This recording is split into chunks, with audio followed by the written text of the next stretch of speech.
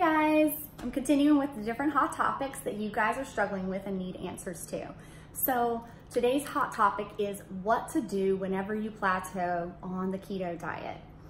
I myself plateaued.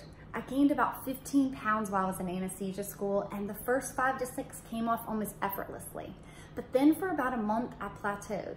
And I thought there has to be a way where I can kind of tinker with what I'm already doing. So without adding any additional exercise, without changing any more of my diet, I didn't need to make any more dietary restrictions. I just needed to adjust how I was doing what I was already doing. So I added in fasting cardio. So fasting cardio is a great way for you to expedite your results or go ahead and start seeing results again. You don't have to do any more exercise. You're just changing the time that you do the exercise and how you're doing it. So for those of you who are not familiar with fasting cardio, that means first thing in the morning, you wake up and you do your cardio on an empty stomach. If you can do this 2 times a week, you're gonna burn 20% more fat. That is backed up by research, you guys. So I simply wake up, have coffee, go, get my workout in, 30 to 50 minutes max. You don't want to do too long because then you risk burning the actual muscle mass that you have. You've got to consider your muscles have fat in them also. So you don't want your body to start going into that for its fat source. So too much can actually be detrimental to your results, or at least maintaining your muscle mass.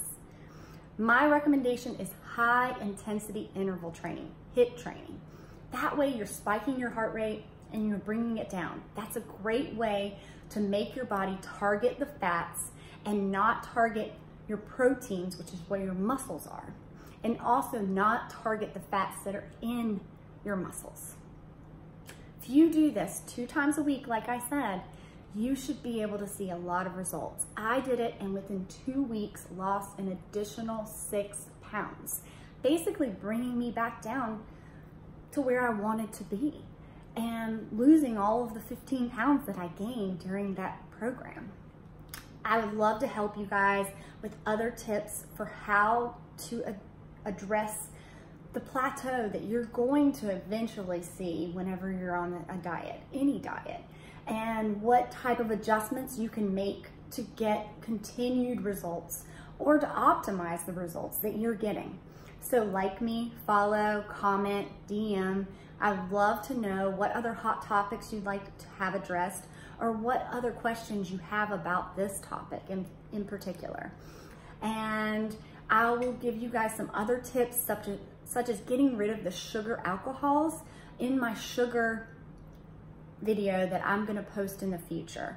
I'm gonna talk all about the sugars that you should avoid, the sugars that are good, and also the kind of hidden dangers of sugar alcohols that most people are unfamiliar with that can definitely make you plateau in your weight loss. So, all right, look forward to helping you guys out.